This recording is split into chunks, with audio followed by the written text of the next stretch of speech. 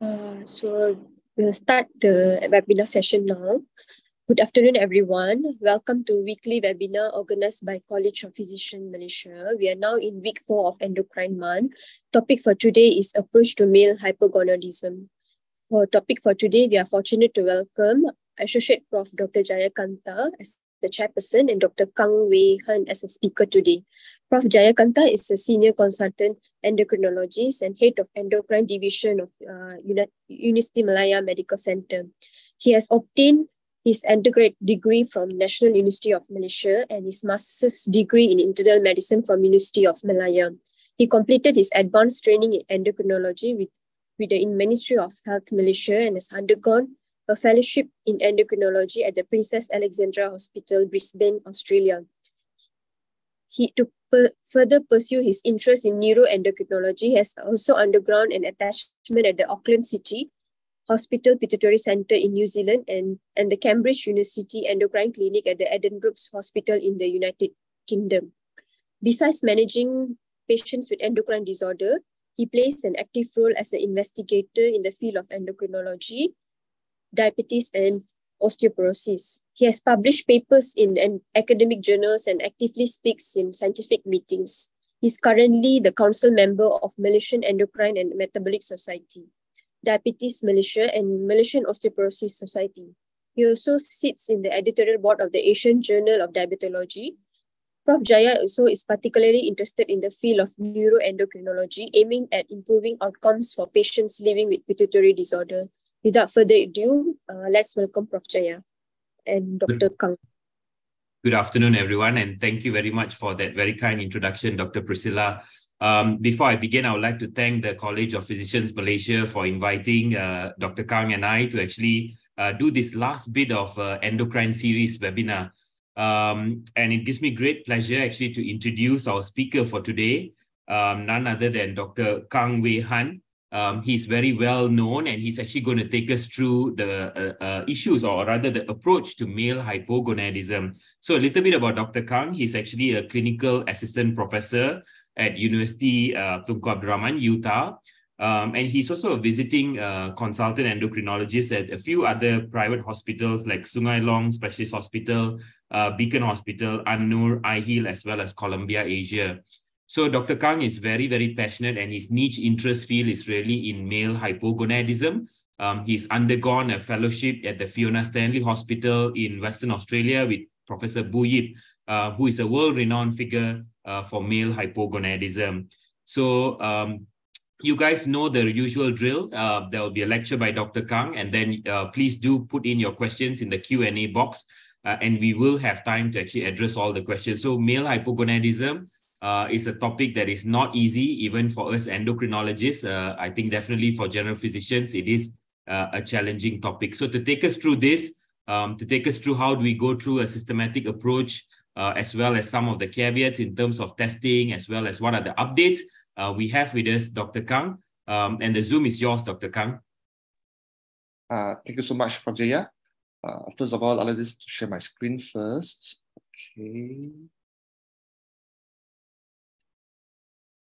Yep, I think the slides are up. Yeah, so, we can see it clearly. Thank you. So a very good afternoon, everyone. Thank you, Prof. Jaya, for the very kind introduction. And also thank you very much to the College of Physicians for inviting me to speak on this topic. So I was asked to give a topic for endocrine, this lecture series. And I thought that giving a lecture on a male hypogonadism would be quite interesting, as I think no one has done before. And then this subject is actually quite niche. And sorry to say that the testis is always the most forgotten endocrine organs in our field. So the word testis actually comes from the Latin word orchis. Okay, orchis means testicles. So orchid actually means testis in Greek. So it's a beautiful flower, but then again, somehow we don't really remember, we can't really connect that testis is actually associated with orchids. So this is one of the famous orchids that we see. It's called a naked man orchid because it looks grossly like a man or a naked man. So we'll start off with a case one. I have, because I think that most of our audience will be general physicians or maybe general practitioners. So I made my slides a bit easy. But then again, we are always free to discuss it later if you have any other further questions now. So start with a simple case. This was a 45 years old Chinese male referred to me by my surgical colleague. So the patient has no known medical illness, never checked before. So he came to the surgeon for renal colic. At the time, there was pain, very, very classical pain, loin to groin. There was also hematuria 1+ or uric FME. And they proceed with a CT urography and it shows stones in the left kidney with no features of obstruction. So the surgeon noted that the HB was a bit lowish, 10.4 grams per deciliter for a male. And the other parameters, the MCV, MCH, MCHC were all normal. So I was thinking that probably it could be normocytic normochromic anemia. The commoners will, of course, be GI bleed. So they did the OGDS and colonoscopy, both were normal. And the calcium was normal as well. That's why he did not refer me for hypercalcemia. But then again, he just said, okay, maybe medical should come and see just to rule out any medical causes. So when I saw the patient, there was no symptoms suggestive of severe anemia. There was no history of blood loss from any orifices as well. No history of hemolysis, jaundice. No constitutional or B symptoms. He's single, not sexually active. He's a non-smoker. He's a social drinker, and he works as a carpenter. Financially, he says he's stable, no issues, and he's a non-vegetarian. That means he eats meat. Okay, so trying to rule out dietary causes of iron deficiency and etc. But then again, it's still an NCHC anemia. No family history of thalassemia or the other sorts. So when you examine him, he's actually a bit obese. BMI is 29.4, but if you follow the Asia Pacific criteria, he's already obese. BP was a bit high, 139/70. Heart rate was regular, normal. And we did a random dextrose. So it was 1 hour post-meal sugar, so it was 8.2. And we examined everything. It looks normal, grossly. The cardiovascular, respi, abdomen, neuromuscular, joints, everything. It looks normal. So I looked back at the investigation results. So HB was 10.4. And I repeated another one. It came back as 11.3. So if you look at the normal range, it is still a bit lowish. MCV, MCH, MCHC were also within normal range. White cell platelets normal, renal profile was normal, but the liver function test suggested maybe a bit of NASH, non-alcoholic steatohepatitis. HDL was lowish, TG was highish, suggestive of a metabolic syndrome. A1C is 6.0, pre-diabetic. OGDS, colonoscopy were normal, nothing was abnormal was seen. ECG and X-ray were actually normal. So we look back at this patient, he was actually referred to me for anemia. So I was thinking very hard, why was he anemic? So, looking back at the history, you think everything, and as usual. So the first question will come as he's single and not sexually active. So, of course, being busybody, so you were trying to ask patient, usually a young male, okay, would you explain why you are not sexually active? Probably because you have poor performance, or you're anemic, you're tired, or anything, or fatigue, anything. So he said that, doctor, actually, I don't have any libido at all. So I don't feel like having sex at all. So from that, it got me a bit suspicious. So you further question him, he said morning erections is very poor, almost no erections at all. And the function was very poor. So we asked him, how long has this been there? He said, oh, for a very, very long time. Okay, even since he was a teenager, he's not like any other young people, his libido is very low. And when you look at him, there was not much facial hair. The body hair was also quite scanty. But then again, most Chinese males are not very beardy or hairy. Okay? And we asked him about OSA symptom because he's obese and metabolic syndrome, he denies. So picking on this low libido, so I just did a test. Okay? For me, in my mind, I was thinking HB was low in a male somehow, which is a bit unusual. Libido is low with there's sexual dysfunction and also non-specific symptoms of tiredness. So I proceeded with a genitalia examination, which physicians we rarely do. Okay, so I was a bit surprised because there was some abnormality. The tender stitching was stage 5. Okay, the penis actually was normal, but the testis was actually a bit small for a normal man. So the testis was actually 6 mils bilaterally. Normally, a man's testis should be around 16 mils and above. So he has small testes bilaterally, but the other genitalia was normal, and there was no gynecomastia. Clinically, euthyroid, no goiter, no visual field defects or acromegalic features or Cushingite features or any features to suggest pituitary cause. So this is what we call our endocrine rosary. It's just an oxidometer that most of us, we do not really use. So I have it one, but it costs around, I think, 50 to 100 bucks if you buy it from Lazada or Shopee. So by right, a physician should have it lah. But if having said so, we rarely use it unless we suggest that, unless we suspect that there is a testicular problem lah. So using a Prada oxidometer, the testis was actually quite small lah for a young male. It was only 6 mils. So further history, okay, he achieved his puberty at the age of 13. There were no other history of testicular trauma, mumps, orchitis, radiation to the genitalia, okay, or there's no any history of chemotherapy as well. He enjoys his single life. For him, he said he doesn't mind being single. Okay, sexual dysfunction is not an issue for him. No plans to get married, and then of course, don't want to have kids lah. And the low libido is not a concern. That's why he has not been seeking any treatment for this issue. Okay, so if we look at the guidelines suggested by Basin et al., so this is one of the guidelines that we use for hypogonadism. So if you suspect someone with a history of hypogonadism, okay, historical wise, suggestive of that, and also when you examine, you think he has hypogonadism, you should proceed with further testing, okay, biochemical testing to confirm. However, there are other conditions like systemic illness, drugs, nutritional deficiency that may lower the testosterone. So you should check testosterone in a relatively healthy man. If a patient is unwell in ICU for intubated or very ill septic, it is not advisable to check for testosterone because obviously it will be very low.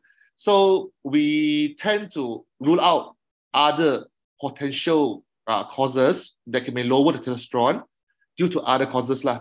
Okay, if there are no other reasons, you suspect that it is a hypogonadism, okay, then you should measure the morning fasting total testosterone.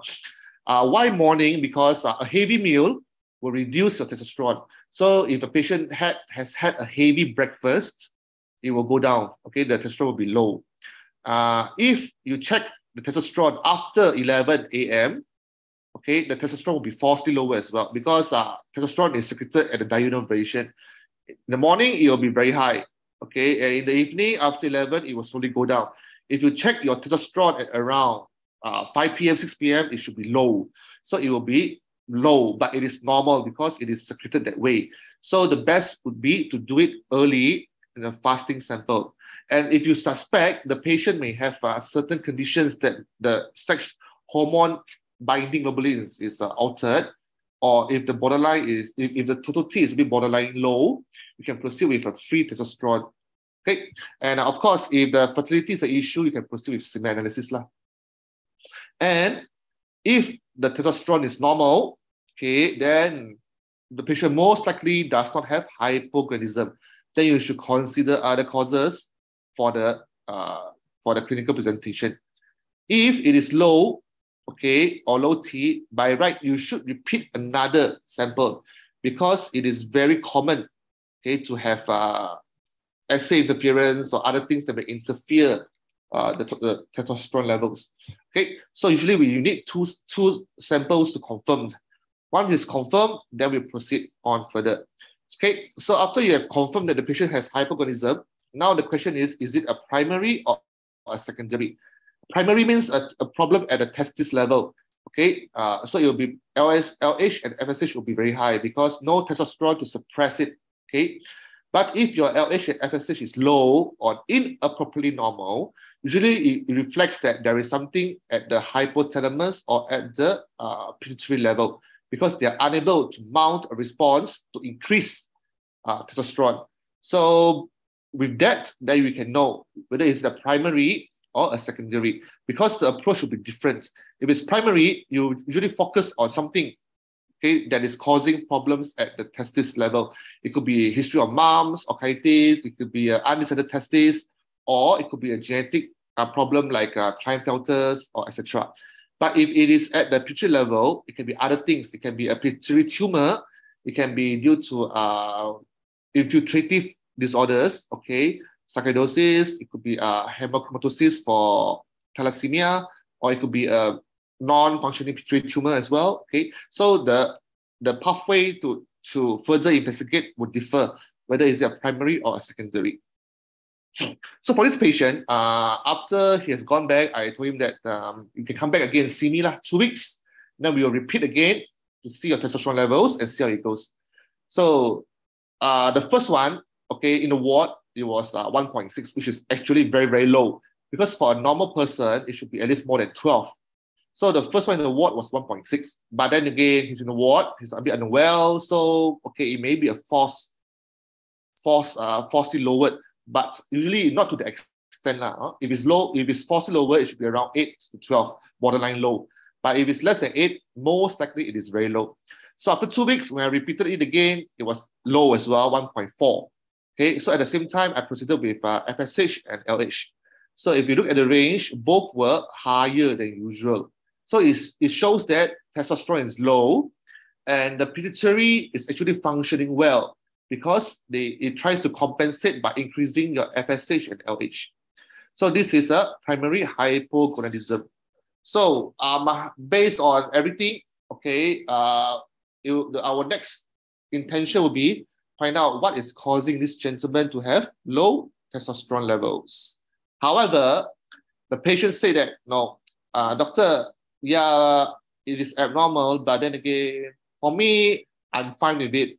Okay, I don't feel anything different. Sex is not important for me. I don't have a partner. I don't want to have children. So yeah, I think I just leave it alone. However, after counseling the patient, the long-term effects of low testosterone, it may affect the bones, cholesterol levels, etc. Patient is still not keen. So I told him, okay, why don't you just lose your weight, exercise and diet for the metabolic syndrome part. And then I still 3 months again, we discussed the issue. And unfortunately, the patient defaulted the follow-up. So that's the end of him that I've seen him. Okay. So we just go back a little bit basic. So what is testosterone? So we all know that it is a sex steroid that controls our manliness in males. Okay. So a bit of history. It was initially discovered by Arnold Adolf Berthold, a German zoologist and physiologist. So he noticed that if you remove gonads from rooster, okay, they actually do not grow normally. But if you re-implant it back, they grow into normal roosters. So there must be something in the gonads that's causing the rooster to become an adult rooster. Okay, and it was only until 1930s where Brown Sequard came up with the idea of rejuvenating elixir. So he used his own concoction made from dog and guinea pig testes, okay, and injected himself. Somehow he reported that after I injected, I feel good.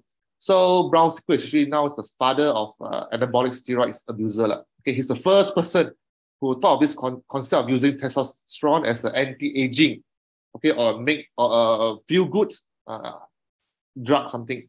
Okay, so but because of that, his experiment, it received a lot of backlash, and the idea of testosterone actually it was impeded. So there was not much research for that. Until 1939, where another German researcher discovered testosterone, and it was awarded a Nobel Prize for this. So 1939 to 1950, it was the golden age of steroid chemistry, where there were various research done on testosterone, experimenting on it. They discovered new synthetic versions of testosterone. They actually applied testosterone, trying to treat patients with weight loss, malnourished patients, males, with testosterone and see how it goes. But then again, it stopped in 1960. So there was just a bit of history of testosterone. So what is the function of testosterone? In males particularly, it actually regulates our sexual function. Okay, as boys become men, okay, the testosterone actually regulates the penile and the scrotal formation. It stimulates the prostate and genitals during puberty, influences sexual behavior, maintains their sex drive, sperm count, and fertility. And somehow it's been proven that testosterone helps, okay, to maintain a feeling of well-being, okay, and it aids, okay, in the male patient's cognitive behavior. So-called that, you know, males may have better spatial orientation according to female, but we're not sure how true it is, and some has postulated it could be due to testosterone. And of course, if the testosterone makes a man aggressive, okay, and it reduces anxiety and depression as well. In the body, okay, it maintains the masculine look. So you have bigger bones, bigger muscle volume and mass. You have manly appearance, beard, okay. For males, sometimes male pattern balding as well. It induces the the influence of male voice, okay. And other than that, testosterone also regulates sperm production in the testes. It's more of a paracrine activity. And also, there are other things that may affect testosterone levels.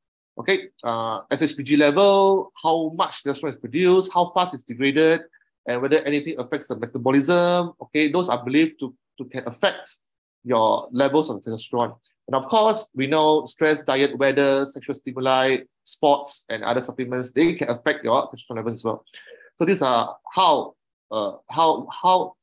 important testosterone is to a male. Okay, and for ladies as well, they have a bit of testosterone in their body. So it is believed that testosterone affects the libido in women as well. So if a female patient has a low libido, okay, you can actually prescribe testosterone to increase the libido. Okay, if they have a sexual dysfunction in females. Okay, but for males, yes, it is quite important. So, what are the symptoms of hypogonadism in males? So, there can be a myriad of symptoms. It can be very specific or non-specific. Okay, so non-specific can be fatigue, tiredness. They feel tired easily. They feel depressed, low motivation, no mood, and etc. So it's actually very difficult to pick up. Okay, because sometimes if you listen, you think that they could be just hypothyroid, or they can be just depressed or anemic or other pathology that's causing all these symptoms. But the very, very specific symptoms that you should ask is, number one is, what is their libido? Okay, and how's their sexual function, and how is their morning erections? Sometimes they may just have erectile dysfunction due to other things like diabetes or smoke, or they are heavy smokers, etc. But then again, okay, sexual symptoms are quite specific for hypogonadism. Okay, others will include loss of body hair and also testicular atrophy.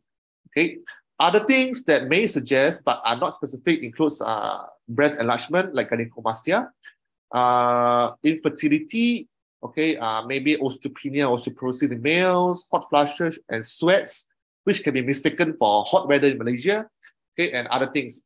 So the symptoms-wise, it may be a bit difficult. So you might need to have a bit of high suspicion, okay, in patients with hypogonadism.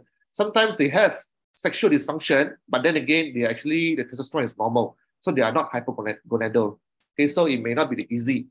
And there have been a few questionnaires designed to ask about hypogonadism. For instance, the Adam questionnaire or the AMS questionnaire. Those are more of academic use. It is sometimes oversensitive. Okay, some patients, their testosterone are normal, but then again, they will have these kind of symptoms. So the questionnaire may not be that useful. Okay, so as mentioned, other non-specific symptoms include low motivation, they are depressed, okay, poor concentration and memory, sleep disturbance, okay, mild anemia, reduced muscle bulk, body fat, etc.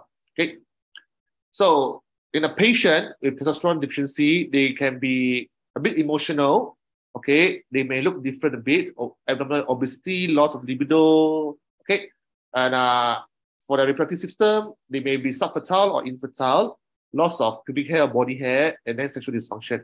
And the long-term complication, it can lead to osteopenia, osteoporosis in males.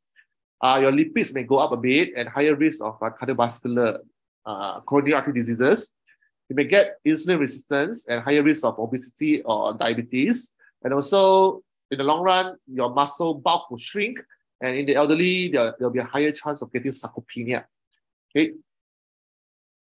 So, Once you have confirmed that a patient is hypogonad, you need to determine whether is it primary or secondary.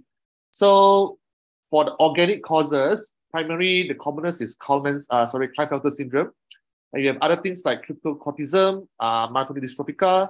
If you have damage or any radiation to the testis, if you have mumps or otitis in a young age, testicular torsion or trauma, or if the patient is just simply very, very old already. Okay, secondary can be other things like idiopathic IHH. It can be infiltrative diseases, hematochromosis due to thalassemia, or it can be a tumor there. Okay, and of course, there are various secondary causes or functional causes. For instance, patient with on dialysis, kidney disease, they can have low testosterone as well. If they're on certain medications for their prostate, okay, or androgen synthesis inhibitors. For secondary, it can be other things like hyperproteinemia. If they are obese, they are on opioids, drug abuse, they are unwell, they are too thin, they can't sleep well, they are very stressed. All these can have low testosterone levels as well. Okay. So now we go to a case 2, okay, where we discuss another aspect of it. So you have 2 male siblings. Okay, they were both diagnosed with secondary hypogonadism when they were young because they had delayed puberty and also absent sexual characteristics. They defaulted follow-up with the pediatric team, but came back later as an adult at around late 20s because the elder brother got married and after 2 years could not father any children. So he came for fertility consultation.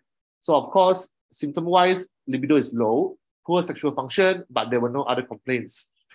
On examination, both siblings were obese. Okay, BMI was more than 40 for both. They had sparse pubic body hair for a Malay gentleman. Okay, Asian Malays are more hairier, but their body hair is a bit sparse. The penis length is small. Testes are small bilateral as well, less than 6 mils, and they have acanthosis nigricans. Okay, so the smell is normal. Okay, and no visual defects. So I was trying to rule out Coleman's disease. Okay, and also any pituitary problems. So if you look at the biochemical parameters for the 2 siblings, the cortisol was actually a bit borderline lowish, but they have no symptoms. ACTH is a bit highish. Okay, LH, FSH were a bit low. Prolactin was within normal range. TSH, T4, everything was still okay. But the testosterone levels were severely low for 2. Karyotyping was normal. This was done by the PITS team on back then. Ultrasound shows that the testis was very small. These were all some of the older results that we got.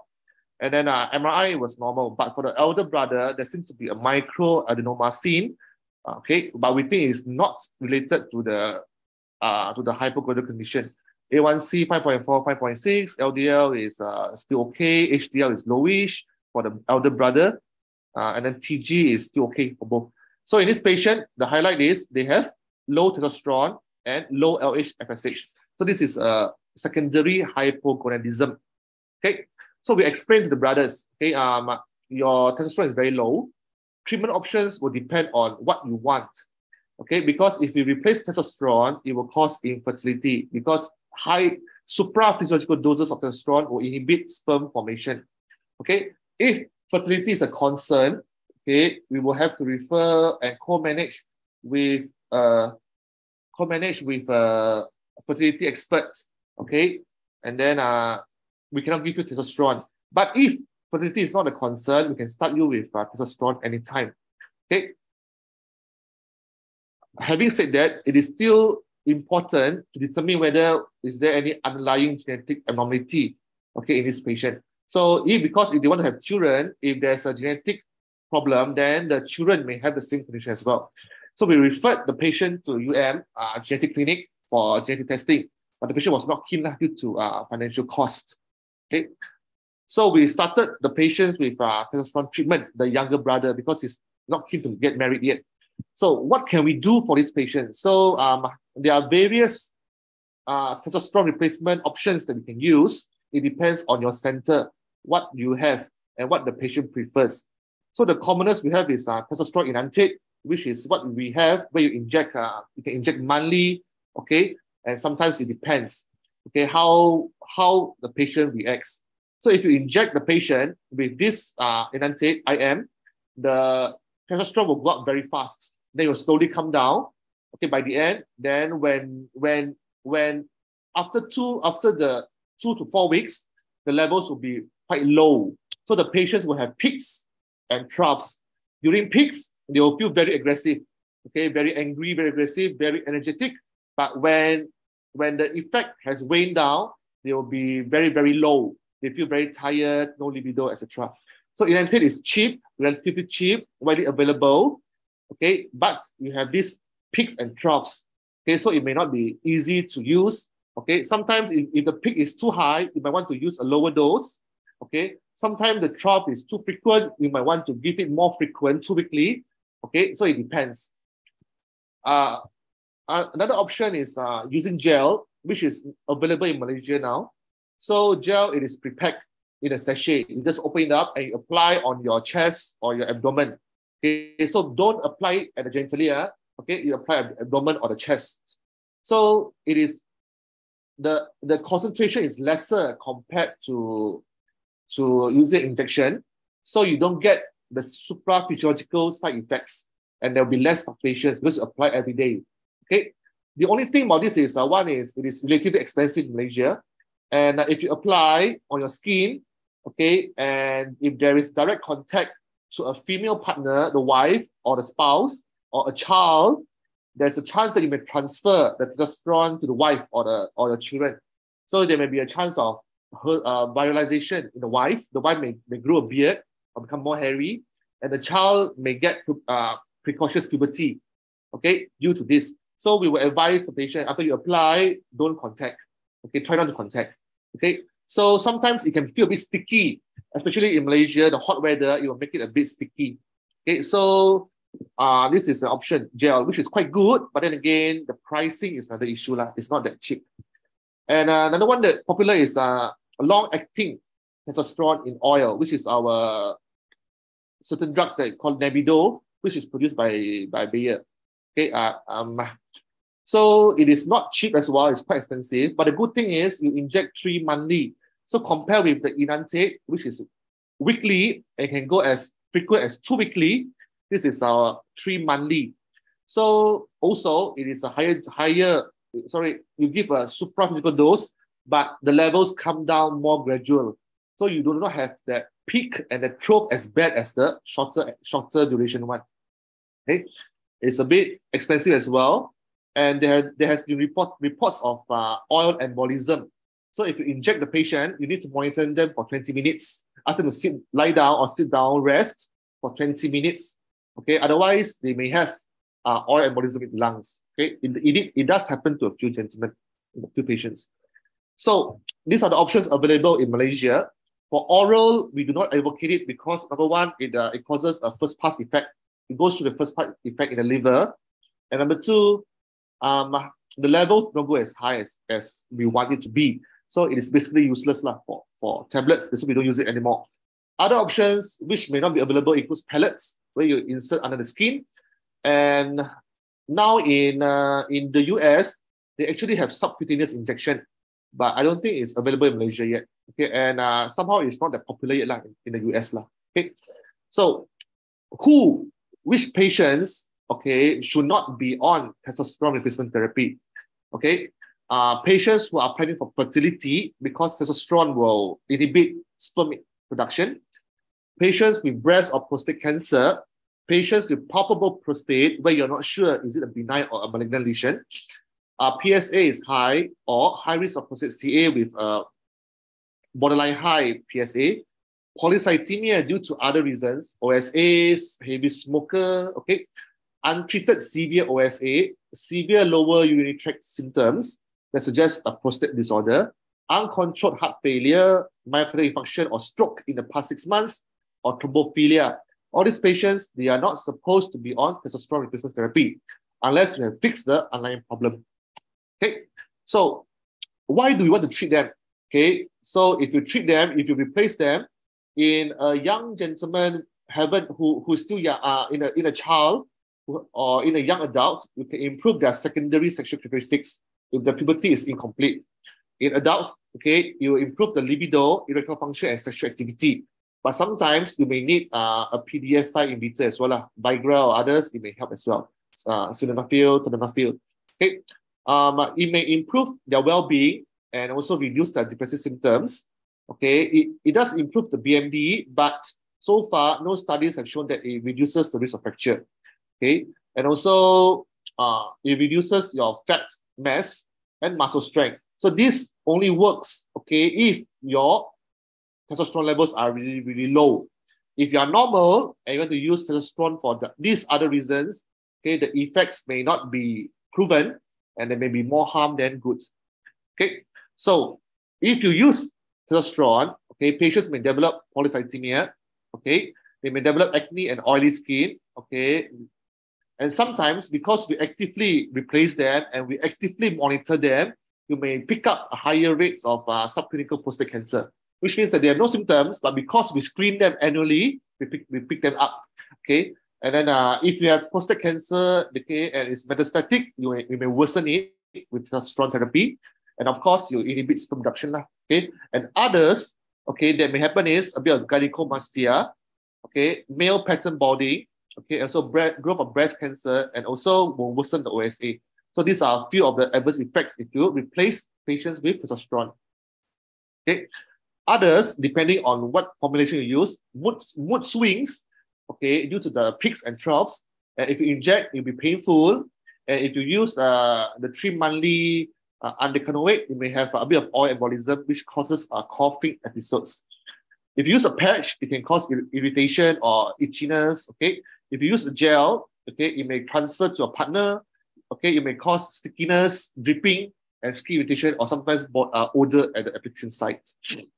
So if you decide to give a patient testosterone, you need to monitor, okay? You need to monitor them, okay? So what you monitor, of course, the easiest would be your FBC for any polycythemia.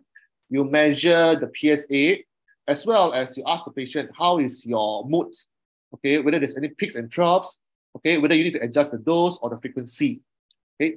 So when you measure the testosterone levels, it depends which formulation you use. Okay, if you use the injections, the best would be midway, in between. You want to know the midway. But then again, if the complaint is the peak or the trough, you can actually measure during the peak and the troughs. So just after injection or just 1 week or few days before the next injection to see how low it goes. And for transdermal gel, okay, usually we measure at least 1 week after application because it's quite steady. Okay. Okay. So for undecanoate, it is quite stable. Usually we measure just before the next injection. So aside from that, if the patient has osteoporosis or osteopenia, you may want to monitor whether there's any improvement. Okay. And then others will depend what are the other symptoms or comorbidities the patients have. Okay. If the PSA goes up, you want to refer to a urologist, especially if the PSA goes up a lot, more than 4. You do a rectal examination, you see a prostate mass, and then the symptoms worsen, etc. Okay, so I have 2 more cases which are quite simple, which I'll just swiftly go through. Case 3 is a 35-year-old male which is very obese, 43.5, referred to me for query hypogonadism. So if you go on with the history, he has sexual dysfunction. The mood is low, okay, poor energy levels, get tired easily, but the libido is okay. So he wants to have sex, but he is unable to do so, okay, as compared to when he was younger. Shaving habits were normal.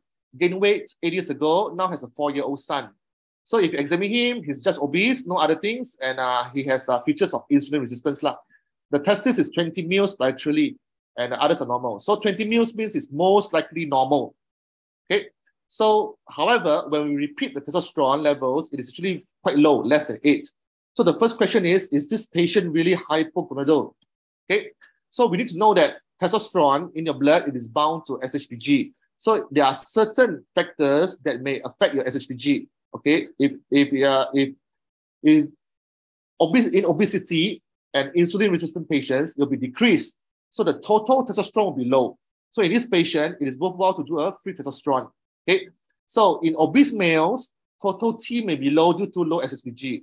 However, there's a condition called male obesity-related secondary hypogonadism, or MOSH, okay, or other terms, okay?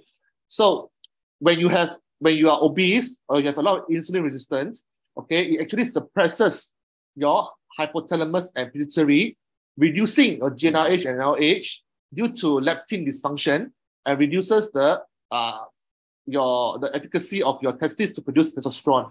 Okay, so this is just because of insulin resistance and obesity. Okay, it's more of a secondary. If you fix all this, okay, then it will improve on its own. Okay, this is just another diagram showing how obesity affects your testosterone levels as well. It is more prevalent in Malaysia, okay, where we have so many obese patients.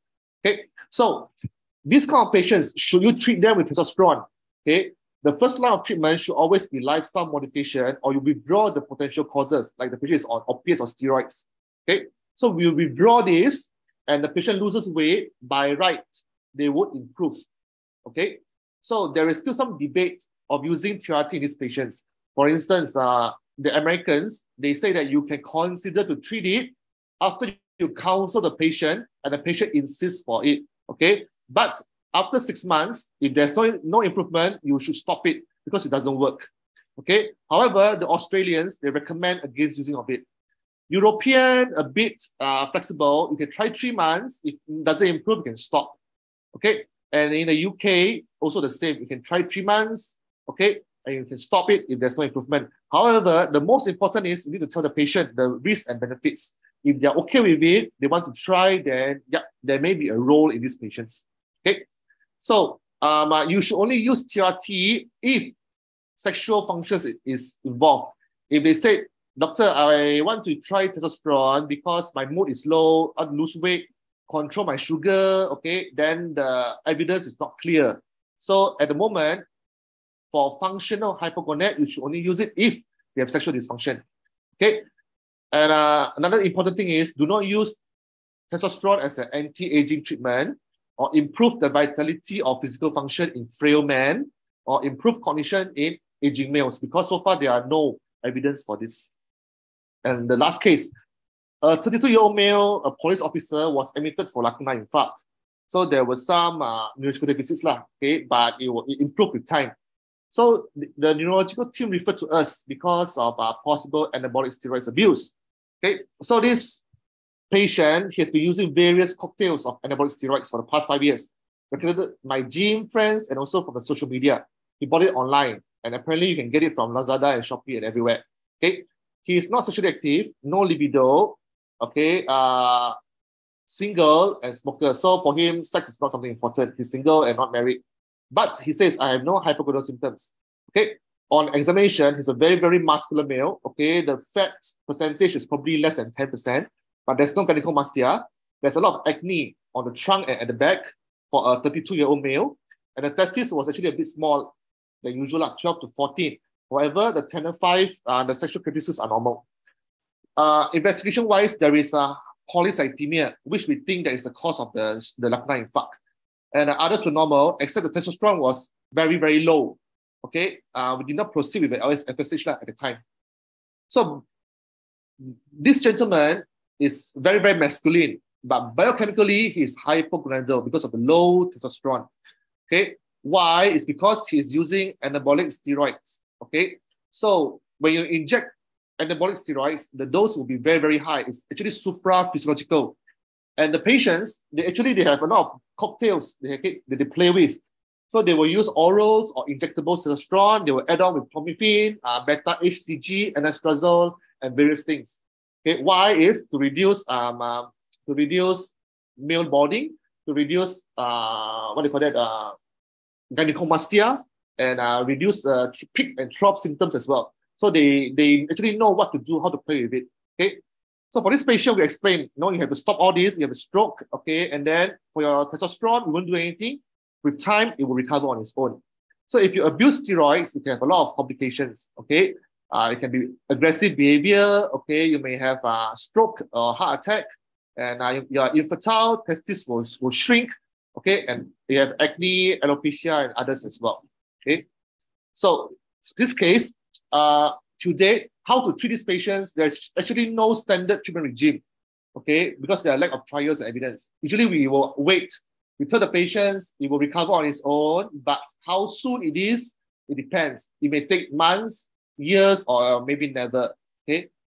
Some endocrinologists have tried using SERMs, okay, tamoxifen or clomiphene, or even low dose testosterone to help. But then again, there's actually no guidelines for this. Okay. How do you want to confirm a patient is on this? By right, you need to do a drug doping test, but it is only available in the sports scene. So you have to go through Majlis Sukan Negara or Jabatan Kimia Negara. Okay, in hospitals, we don't do this except if it's academic purposes. Okay.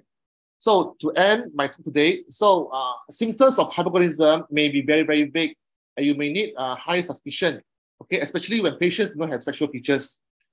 It is very important for you to examine the testes. If you suspect hypogonadism, please examine the testes. If it's small, then yes, there is something wrong. But if it is normal volume, then usually it is functional, okay? And you can do testosterone to confirm, but it should be done early morning and a fasting sample. Sometimes it may not be easy to interpret the testosterone because there's a lot of interference, okay? And if it's organic hypogonadism, then you should treat it if there's an organic lesion. But for functional causes, there is still a gray area. Okay, so that ends my talk for today. I'm happy to take any questions. Thank you. Thank you very, very much, Dr. Kang. I think that was very interesting, and the cases were all very relevant to day-to-day practice. You took us from primary to secondary to functional, as well as anabolic steroid abuse. So that was really very relevant. So there's a few questions for you, Dr. Kang. Again, I think the audience wants some clarity with regards to when do we measure total T, when do we measure free T? And there's also a question about SHBG. Does that need to always be done? When do you do it in clinical practice? Okay, free T, the problem with free T is one is it's very expensive. And number two is it's not easy, it's not widely available, and it depends on what platform you use. The ideal platform to measure is equilibrium dialysis, which is not available in Malaysia. So when you send for SHBG you send for free T in bigger labs like Rebels and others, it should be accurate. But then again, you need to take note that when it was taken, whether it was fasting. So free T is the best. But if it's expensive or not available, you can actually use total T and SHBG as well. But you need to take note that certain conditions may alter the SHBG. For instance, in diabetic patients or severely obese, or if they have other things, if they're malnourished, they have other conditions, then the SHBG will be affected as well. There are two schools of thoughts for SHBG. Some say that it matters, some say it does not matter. But at the meanwhile, for clinical purposes, we will still use it if we suspect. But if you're not sure, you can always refer it to an endocrinologist. So we'll consider the whole big picture, and we'll see if the patient is really, really hypogonadal. So is there any instances where you will calculate free T rather than sending it off to the lab? I mean, because that might be a cheaper way of doing it. Yeah, so if the patient cannot afford it, or because of cost reasons, you can calculate. There's actually websites with free websites with a calculator on it. So usually if a patient is lean and there's no other secondary factors, the total T is more accurate. However, for instance, you encounter the total T is actually borderline, patient is very obese or diabetic, then there is a role of SHBG. Otherwise, usually we do not do. Just total T will be good enough. Sure. There's a question again about monitoring testosterone level on patients on different formulation. Maybe, I think you did mention it, but maybe just quickly summarize and let them know, because again, they're asking. Yeah. So if you're using gel, so you can do it anytime, okay? But preferably morning, at least 2 weeks after initiating the gel. But if it's using a short-acting, monthly or 3-weekly injection, then usually we measure halfway as well. But if the patient complains of peaks or troughs, we can measure the peak or the trough level to see how high or how low it is to adjust the frequency or the dosing. If it's 3 monthly, then usually we measure a week or 2 weeks just before the next injection. Okay, there's some question with regards to your case as well, Kang, about, especially the gentleman who was desiring fertility with secondary hypogonadism. So, would you consider giving them HCG, LH or FSH, or as well as, there's along that same lines, there's also some questions about sperm banking. It's two different things. Fertility. So for patients with secondary, as in a pituitary problem, so what we want to do is we will treat it with, we will collaborate with fertility experts to give HCG or HMG, sorry, LH or FSH, to induce puberty and also induce spermatogenesis. Because once you give TRT, there'll be no more sperms. So usually we will start by inducing spermatogenesis, and once we able to sperm bank, or the patient has completed the family, then you can actually convert to TRT lah. But then again, sometimes using HCG or using trying to induce spermatogenesis, the testosterone levels may not be good enough. So it's not easy lah, depending on how big the testes are.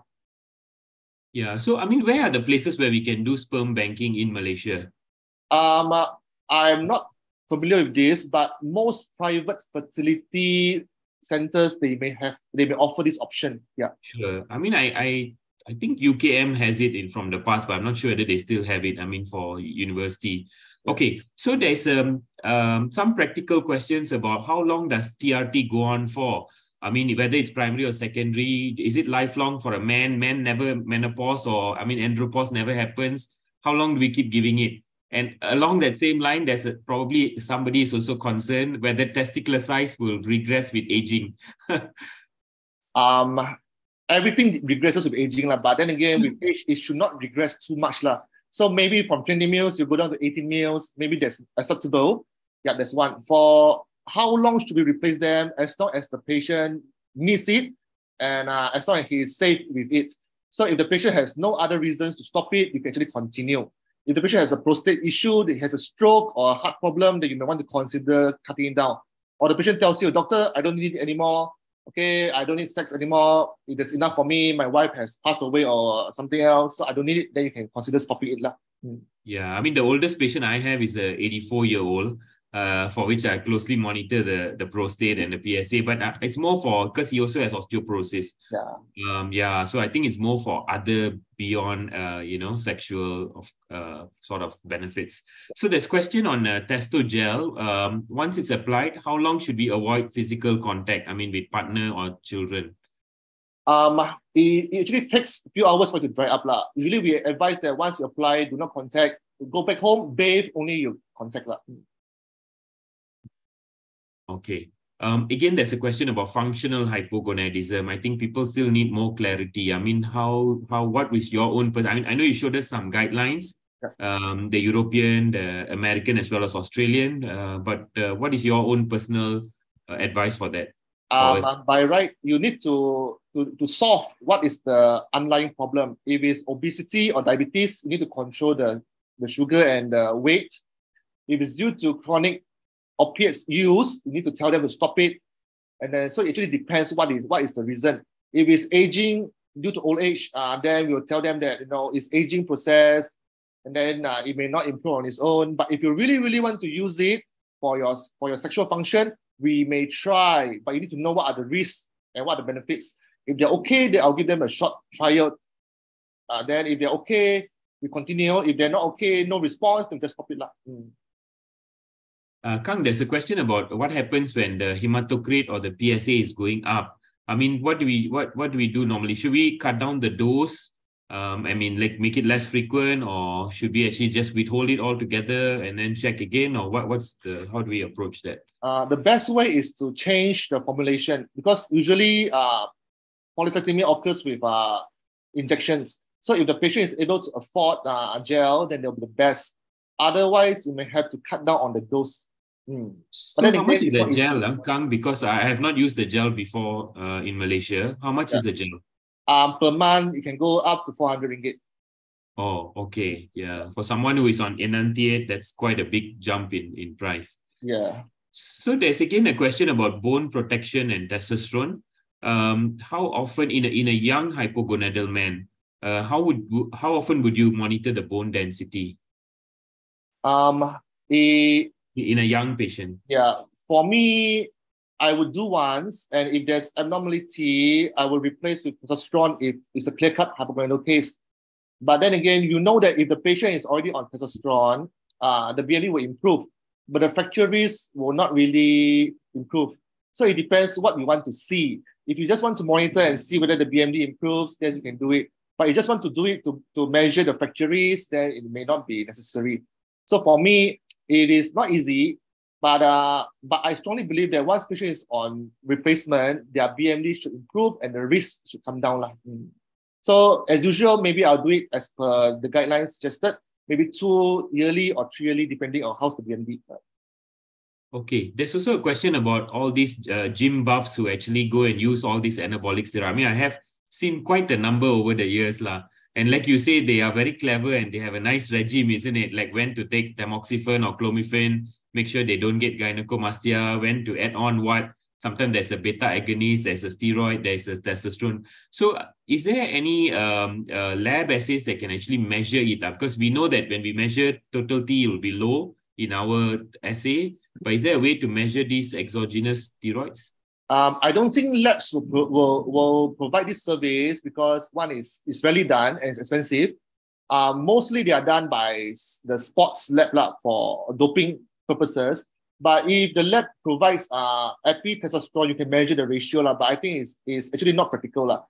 The first thing with these abusers is, number one, they will not admit they're abusing it unless they repented, as in they want to stop using it, then they'll admit. Otherwise, it's very difficult.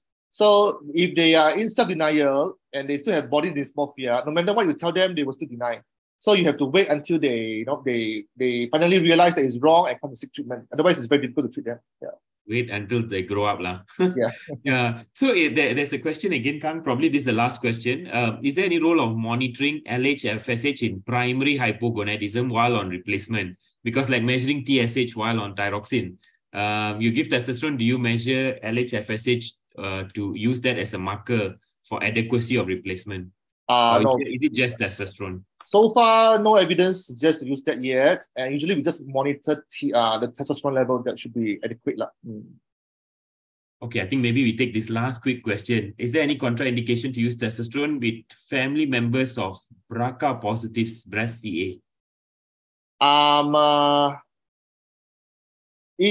Okay, if it's BRCA positive. So I think if that's the case, so far no guidelines on it. But for me, I think that if the patient has undergone testing on himself and he's BRCA positive, then I will discuss the risk of using testosterone. There may be a small risk of getting breast cancer due to his susceptibility. Yeah. But otherwise, if the patient can't do the testing and he still insists, maybe we'll do but very, very vigilant monitoring. But then again, he should know that the risk is there. Yeah, the most important thing. Okay, thank you very much, Dr. Kang, and thank you very much to all of you who have been a wonderful audience and very interactive. I think this is really an interesting topic. We learned a lot from Dr. Kang this evening. And I think I'll pass over to you, Dr. Priscilla, for some housekeeping. Thank you very much. Thank you. Thank you, Dr. Kang and Prof. Jaya for the enlightening topic. There will be QR code at the end of the session for